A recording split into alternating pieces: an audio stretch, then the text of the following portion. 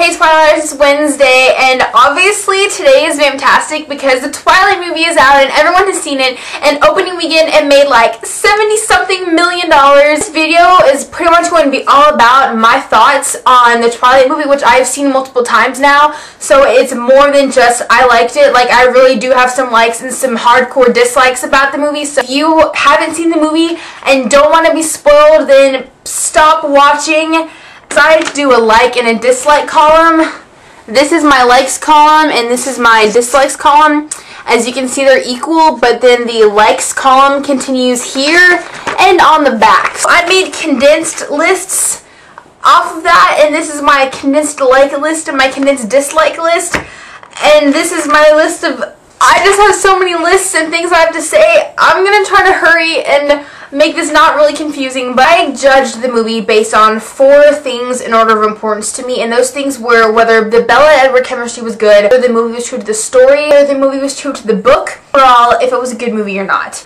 As things could have been different and things could have been bad, but as long as Edward and Bella and Rob and Kristen just really had that chemistry and you could really believe that they were in love, that was what was really, really important to me, and Rob and Kristen portrayed that beautifully on screen. True to the story, it was very true to the story.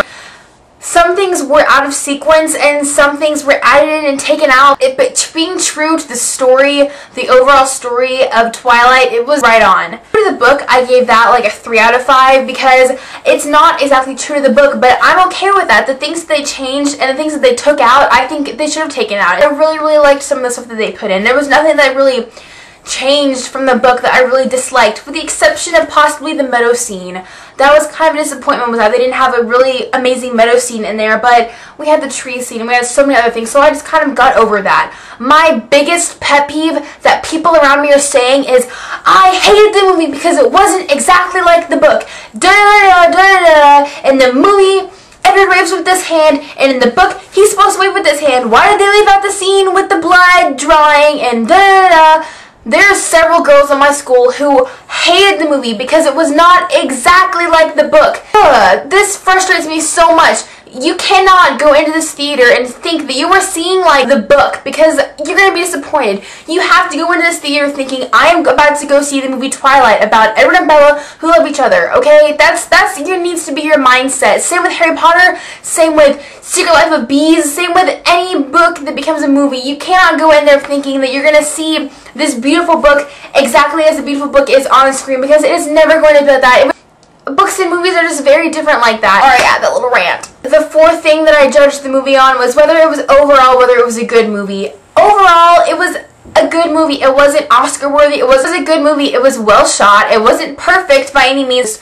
Not relating to Twilight at all. It was a good movie. I'm going to go ahead and do dislikes first and then do likes. One of the things that always bugged me all 3 times when I saw the movie was when Bella walks into the biology for the first time, hair like blows towards Edward, Rob kind of looks disgusted. He looks like, ew, like he doesn't look like he wants to kill her. He looks like he wants to throw up, like he's disgusted by her. I just really thought that those should have been portrayed as more feelings of like hatred, like I hate you, I want to kill you, and Rob looks more like, ugh, who smells like dog crap, is kind of what he looked like. The number 1 main thing that bugged me, that I did not like about the film, were the special effects. But within reason, okay, like the running through the trees and the way they tried to make it look like they're going fast and pulling the boat forward, that was not high quality special effects, and that was kind of disappointing. Here's an interesting statistic that helped me feel better about the movie. The first Harry Potter movie had $100 million more than Twilight, and the Harry Potter numbers have quadrupled in budget since then, so this was a really, really low budget film, and I think with the small amount of money that Catherine had, she did a really good job, and she did the best she could with special effects. What sparkling, was that great? No, it was okay. I'm okay with it.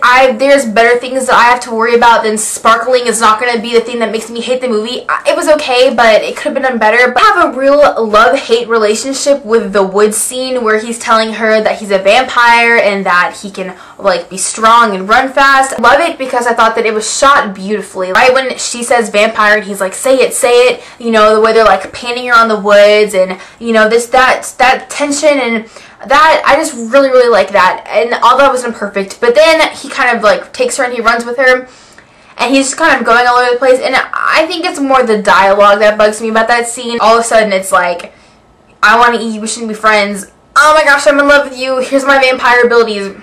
That scene was just a little off for me. I thought it could have been done better, but at the same time I thought it was beautiful. I just have really mixed feelings about that scene. Oh, my biggest pet peeve, this is the stupidest thing, but it's one of the things that bugs me the most about the movie. He honks at her when he wants her to come down, like before school when he's picking her up. She's like sitting in her room and she's like, about 3 things I was absolutely positive, and all of a sudden you hear a honk and Edward's outside leaning against the car waiting for her. I'm sorry, but Edward Cullen would not honk at Bella. He would ring the doorbell and go up there and escort her to the car. He would not honk at her like some jock picking up his slut girlfriend. Now I've ranted about the things that I didn't like. Now for the infinite things that I loved. The soundtrack is perfect. It works so well. All the songs and just the music works beautifully with the whole movie. All the Charlie and Bella scenes were perfect. I didn't picture Charlie like that. I pictured Charlie like a little bit older and like weaker, but the way they did Charlie was just really good. The pepper spray. Billy the Pimp. I really liked the way they did Billy. That's not in the book at all, but it's a good change. Possibly like my third favorite scene in the whole movie is when the Cullens walk into the cafeteria and it's like slow motion. They're like, yeah, we're hot, and Bella's like gaping at them, and then like Edward walks in and she's like, who's that? And Bella's like,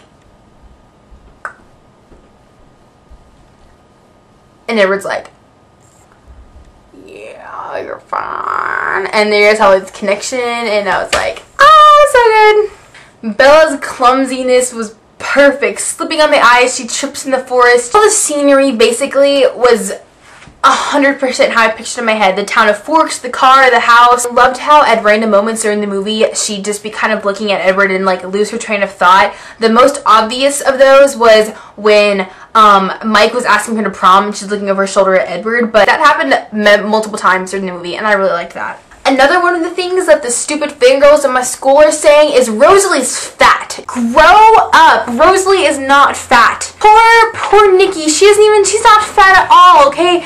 Rosalie is described as the most beautiful girl in the world. That is not a sick Mary-Kate Ashley stick figure. That is a woman with curves, okay? That's fat, then I'm obese. Seriously. My second favorite scene in the entire movie was when they're walking into school and Edward has the sunglasses on looking fine. All the kids are like slow motion like, oh my gosh, and Edward's like,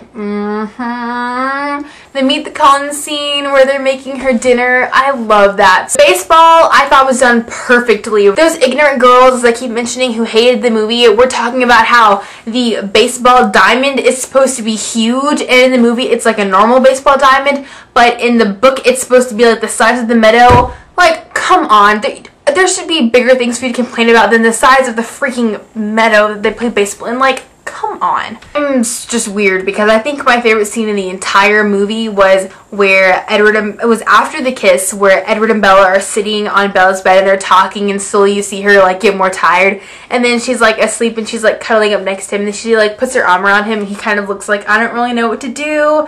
That was just precious. They have all walls down and they were just being Edward and Bella in love. That just brought tears to my eyes.